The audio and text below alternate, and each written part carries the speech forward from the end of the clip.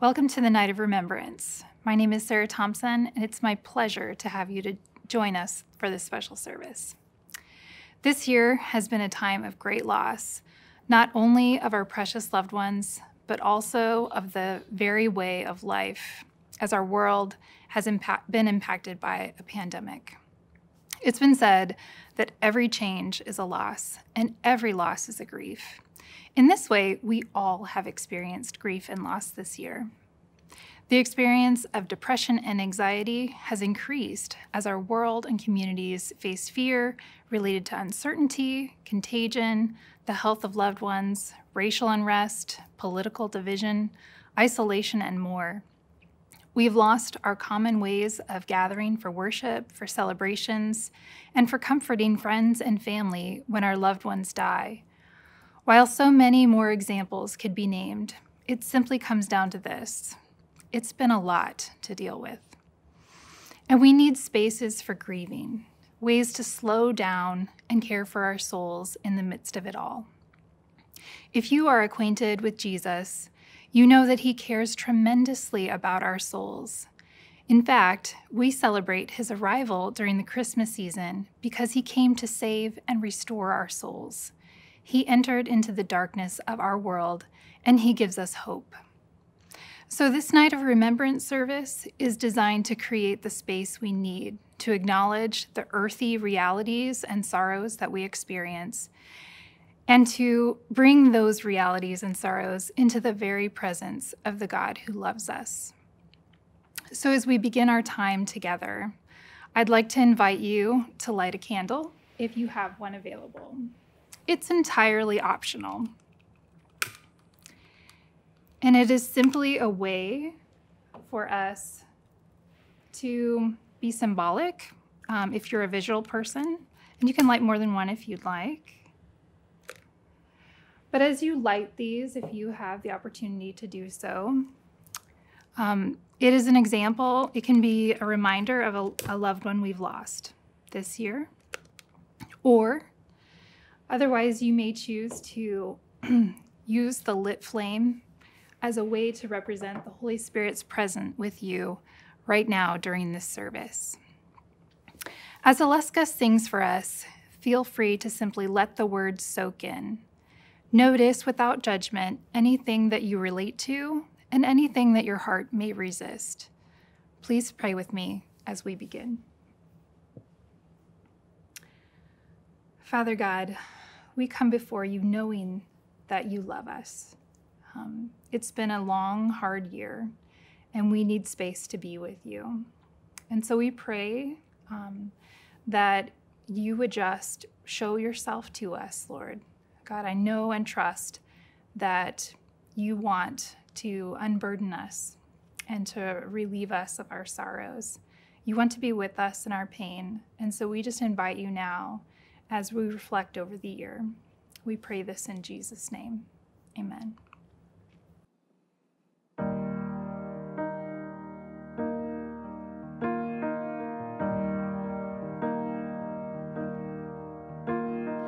How can I say it is well when my voice can barely speak? And how can I sing you a song in the midst of suffering?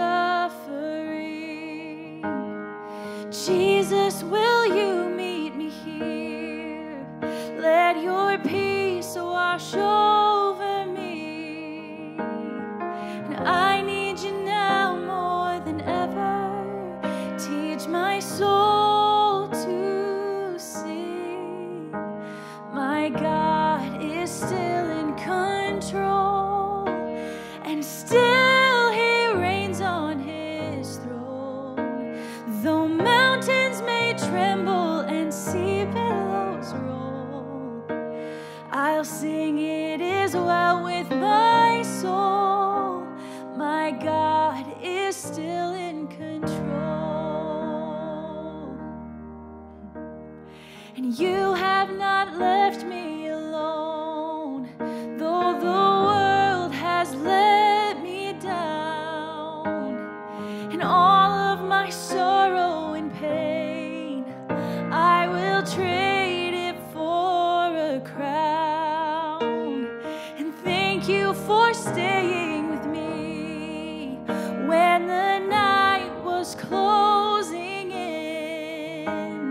whatever my lot, you are still God. I will sing again. My God is still in control, and still He reigns on His throne. Though mountains may tremble and sea billows roll, I'll sing it is well with my soul. My God is still in control.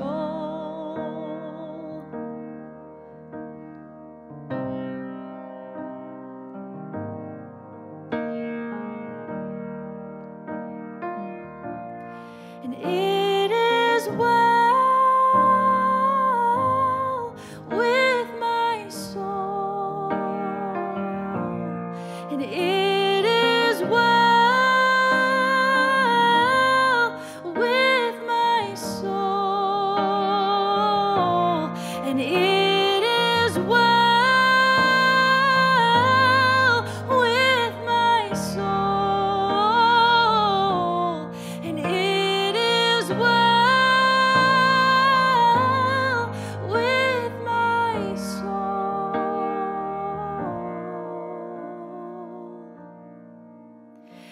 And my God is still in control, and still He reigns on His throne.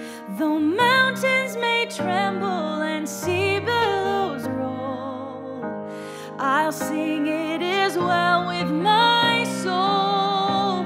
My God is still in control. My God is still in control.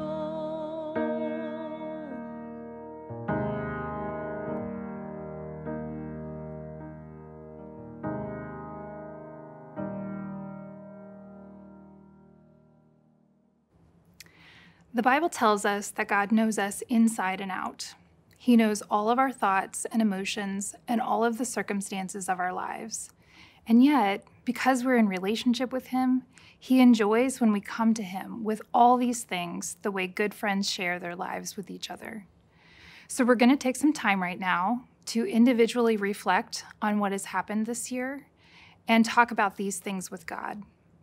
I will begin our time of prayer, prompting you to pray about specific things, and I will pause for a few minutes, beginning each prayer, giving you space to silently talk to God on your own. If you happen to be alone in your setting, feel free to say your prayer out loud to God. Let's pray.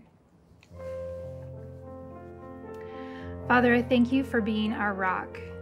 Thank you that in Jesus you have given us a firm place to stand, especially when life gets hard. It is in light of your stability and trustworthiness that we bring ourselves before you tonight. We bring our stories, our losses, our thoughts, and our emotions to you. Even though we know that you know us personally, we want to share with you our emotions and our difficulties tonight, naming each one of them before you now.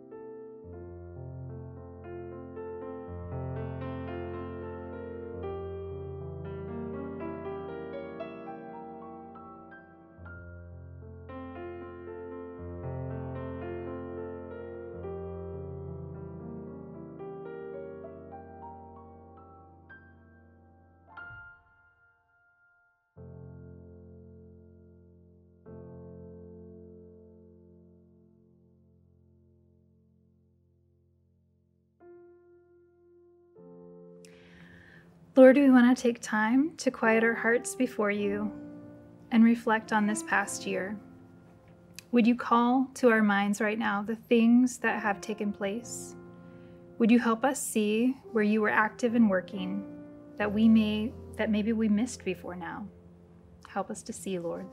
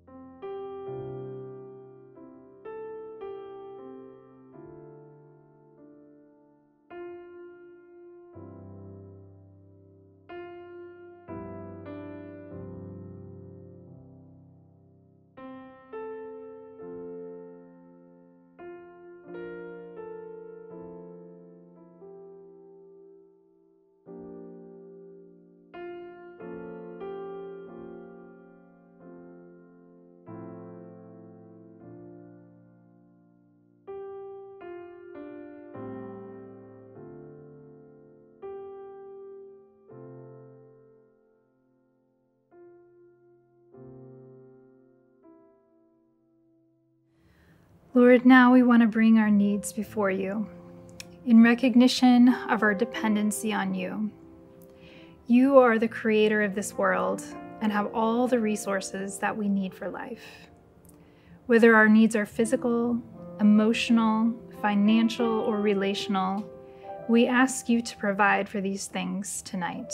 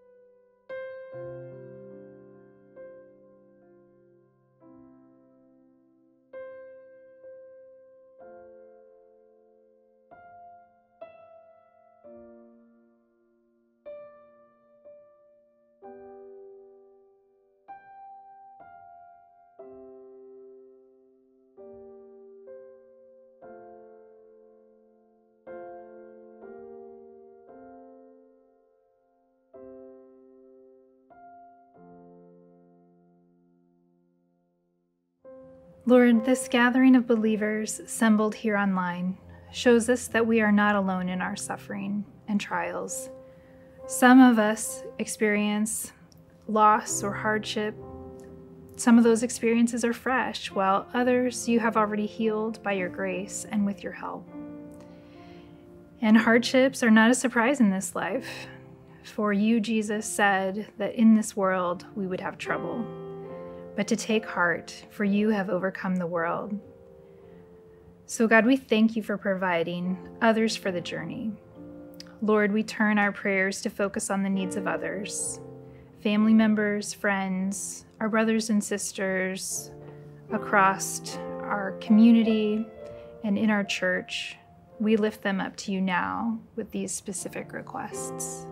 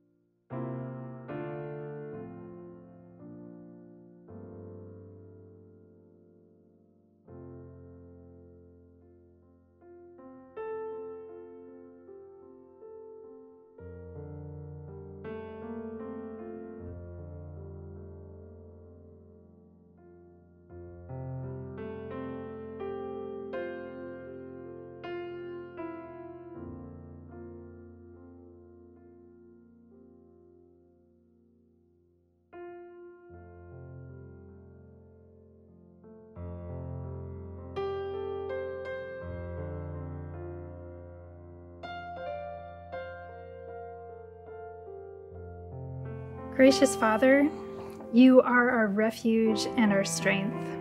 You are an ever-present help in trouble. Because of these truths, we will not be afraid, even if our circumstances and our losses feel as if the earth is giving way or the mountains have fallen into the sea. Help us to be still and know that you are God, that you have our whole lives in your hands. Lord, as we sit before you now in these next moments, we want to simply rest in your presence. And since we know that relationship with you is a two-way street, is there anything else you would like to say to us personally right now? We're listening.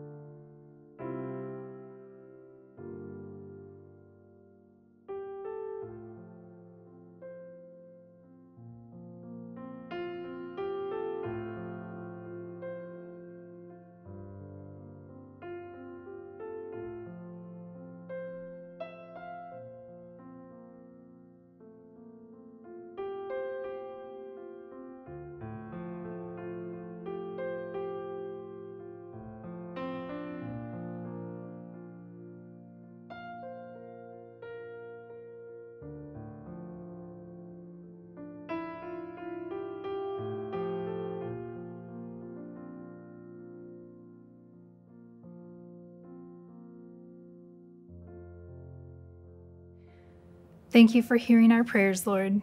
We love you. Amen.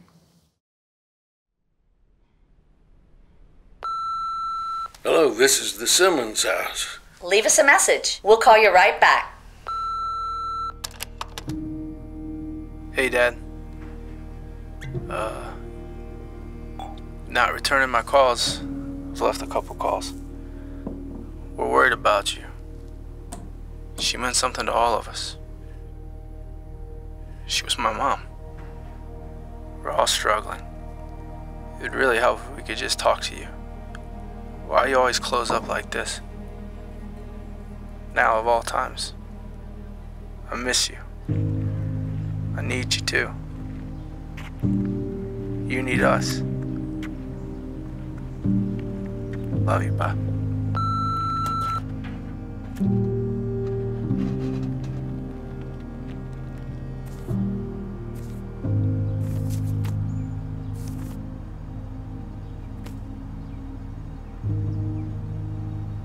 My papa.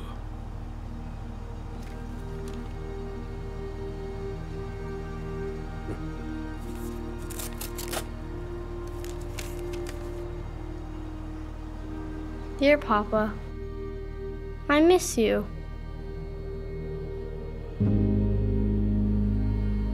I've been thinking of you.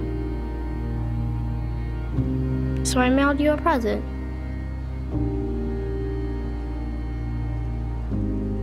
And a story.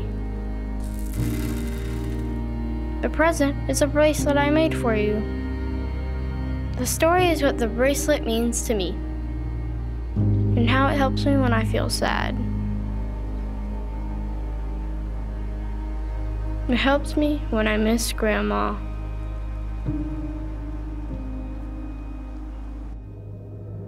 Green. That's the color of the first bead. It stands for the beginning.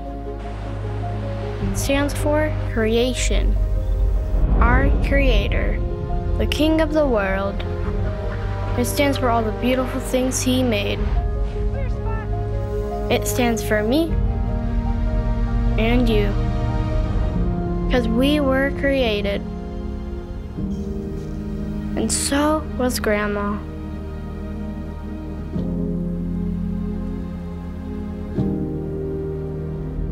The blue one stands for sadness and sin, the cause of all sadness and regret. It represents what I felt when Grandma went to heaven. This is where scars come from, and what Band-Aids are for. Next is the red bead, the rescue.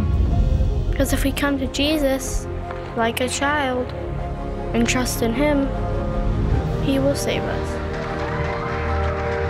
Lucky for me, I'm already a child, but you can believe like one too, because there's hope and restoration. I probably spelled it wrong, but you know what I'm saying. It means that all the things that are broken will be redeemed. So no matter how many times we try and fail,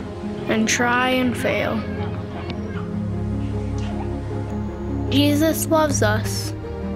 And that's the yellow bead, which reminds me of the brightness of heaven. I hope you loved my gift. I hope you like the story.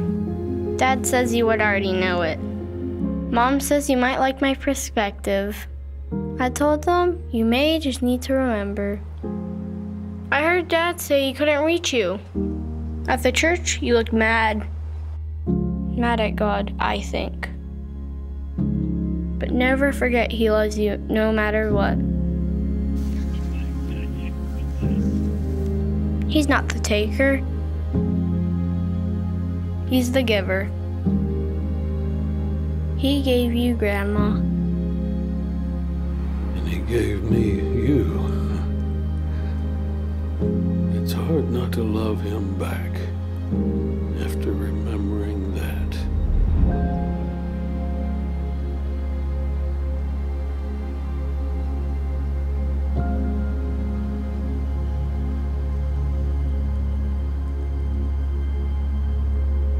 I love you, Papa. Francis.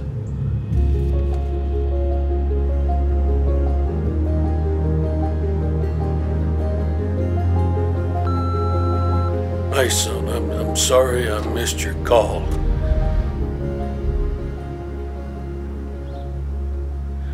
I'm finally back.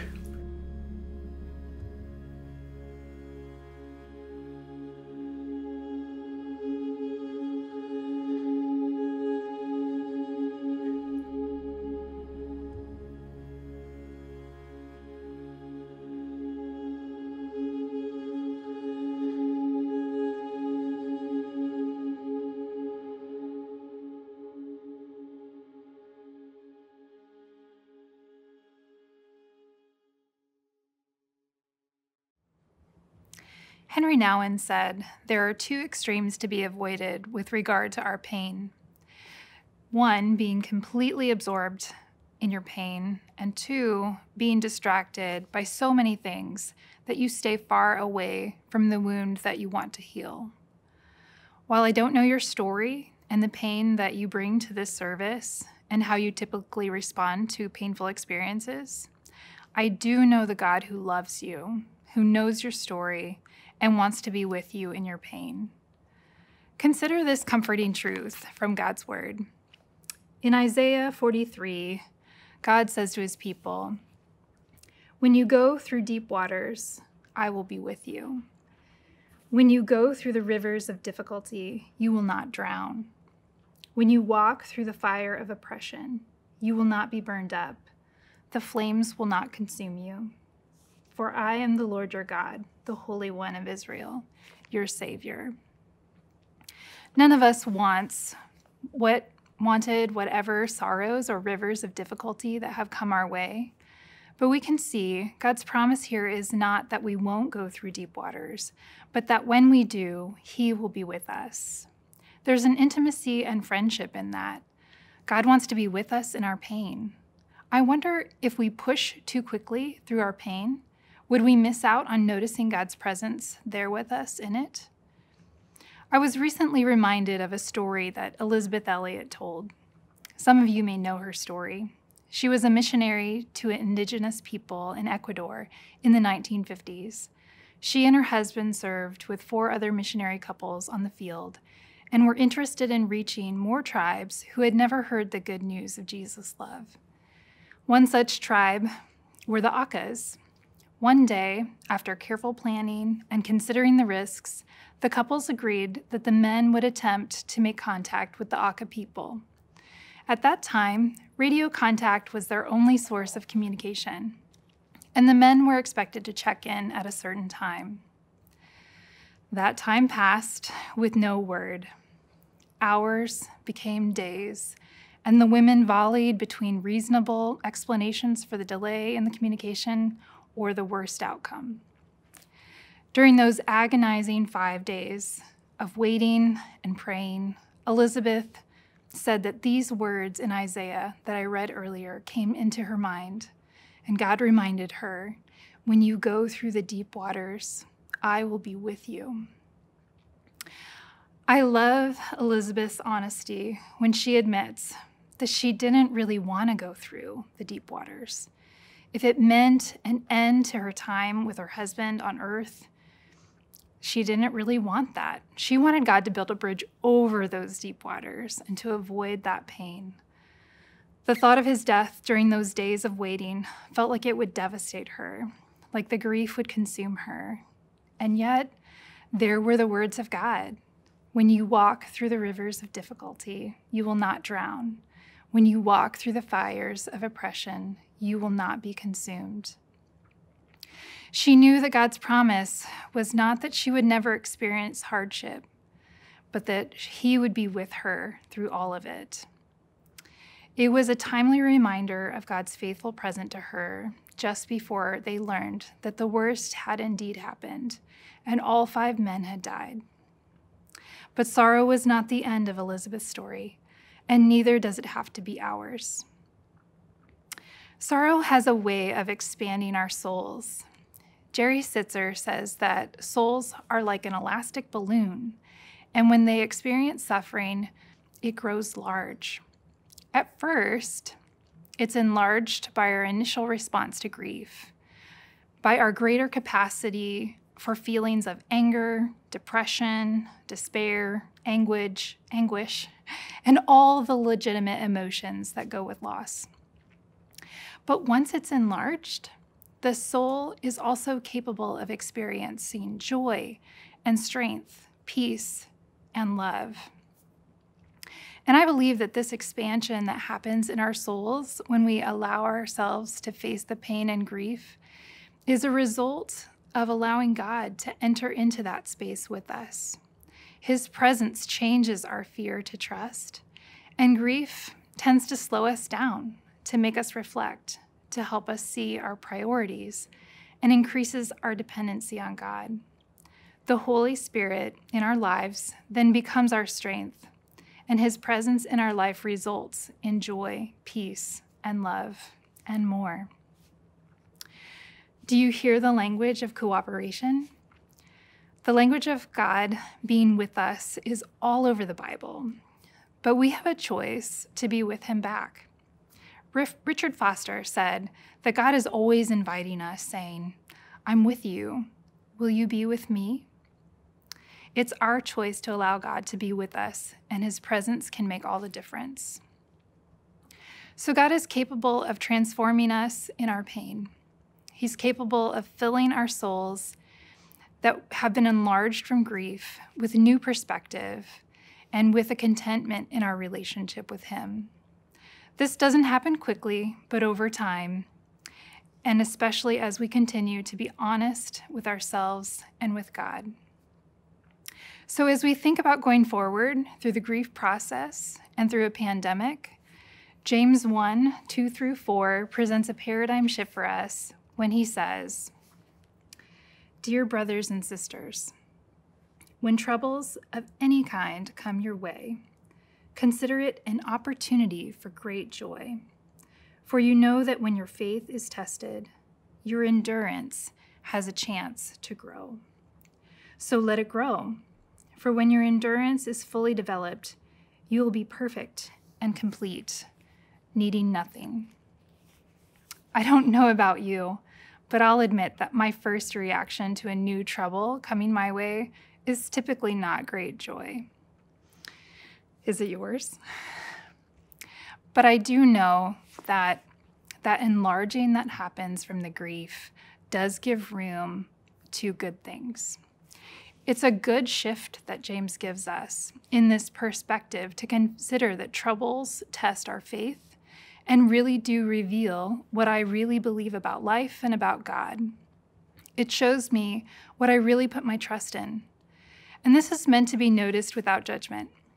When you notice that your thoughts and your responses to pain don't match up with what you say you believe, it's helpful information. We can't change or surrender what we don't first see about ourselves. In this way, troubles really help us to grow and to mature. And maturity is what it means here in this passage when it says, "You'll be perfect and complete." It means you'll be mature and whole. God matures us in this testing of our faith and makes us a bit more like our Savior who entered a world in which he himself would suffer and endure. Frederick Buechner noticed that even the saddest things can become, once we've made peace with them, a source of wisdom and strength for the journey that still lies ahead. As I look to the future, I encourage you to consider this grief process that you're in as an opportunity for endurance and maturing in your soul, and an opportunity for you to invite God to be with you and to give you eyes to see his goodness and love, his presence with you, and to guide you into all of your next steps.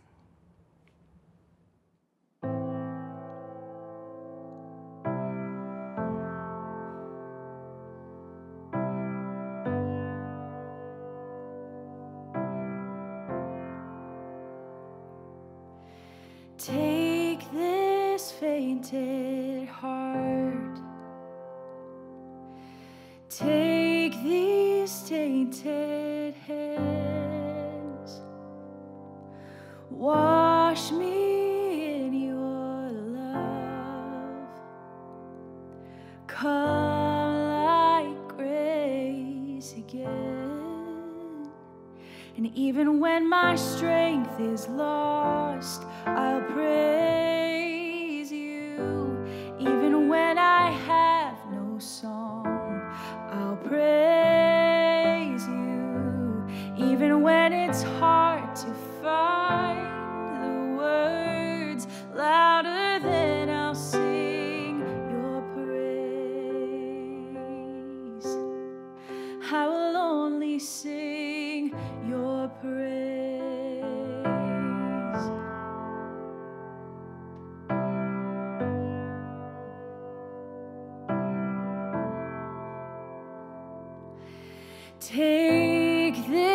mountain weight. Take these ocean tears and hold me through the trial, and come like hope again. And even when the fight seems lost, I'll praise you. And even when it hurts my soul, I'll praise you. And even when it makes no sense to sing louder, than I'll sing your praise. And oh, I will only sing your praise. And oh, I will only sing your praise. Oh God, I will only sing your praise. I will only sing your praise.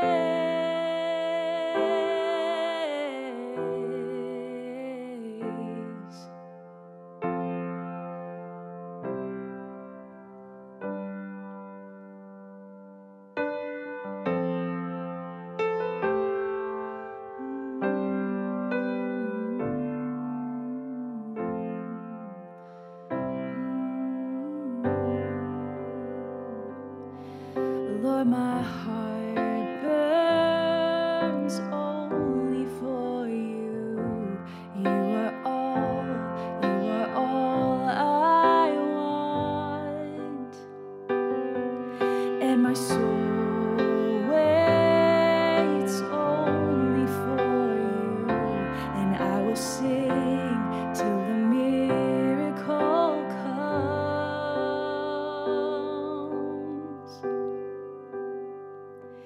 And even when the morning comes, I'll praise you. And even when the fight is won, I'll praise you. And even when my time on earth is done, louder than I'll sing your praise.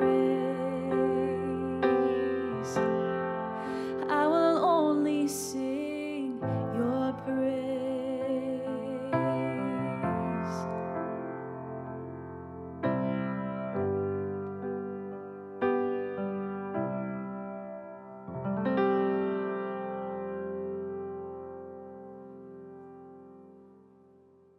So as we close our service, I want to draw your attention to this booklet that we've made available for you for the journey that still lies ahead. It contains ideas for simple practices for connecting with God while you grieve. For example, you will find the prayer of reflection that we did during the service in there, and you can feel free to make those prayers unique to you. You will also see many other activities and possible ways to connect with others for additional support listed here. If you don't already have a paper copy, you can download and print your own through a PDF that you can find at eastview.church/NOR. I hope that you were able to experience God's love and presence with you during this service. So let's close by praying a prayer written from a book called Every Moment Holy. God, we thank you for being with us here tonight. We thank you for your closeness. We thank you for just your presence, your witness with us, and your ability to give us what we need when we need it. So give us strength now, God, to feel this grief deeply and never to hide it inside our hearts. And give us also hope enough to remain open to surprising encounters of joy that may come. In the midst of the pain of these days, give us courage, God. Courage to live them fully, to love and allow ourselves to be loved, to remember, grieve, and honor what was, to live with thanksgiving in what is, to invest in the hope of what will be. Be at work among these heartbreaks with good friendships, true fellowships, unexpected delights. Remind me again and again of your goodness, your presence, and your promises. Let me learn, O Lord, now to do this as naturally as the inhale and exhale of a single breath, to breathe out sorrow, to breathe in joy, to breathe out lament, to breathe in hope, to breathe out pain, to breathe in comfort, to breathe out sorrow, to breathe in joy. In one hand, we clasp the burden of grief, while in the other hand, we reach for the hope of grief's redemption. And here, between the tension of the two, between what was and what will be, is the very is of now. Let our hearts be surprised by and shaped by and warmed by and remade by the same joy that forever wells within and radiates from your heart, O God. We pray this in Jesus' name. Amen.